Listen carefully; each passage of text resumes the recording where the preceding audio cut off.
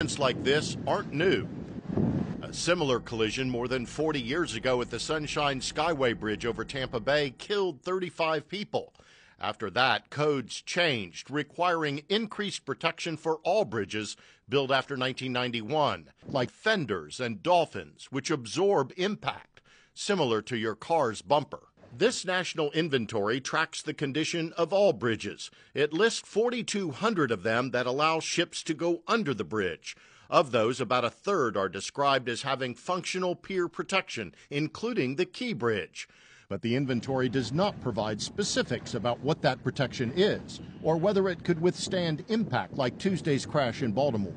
Meeting today's code would require retrofitting and upgrades to the Key Bridge that was built in the 70s. Structural engineer Matthew Robles believes had a fender system been installed around or in front of the piers, Tuesday's collision would have been less catastrophic.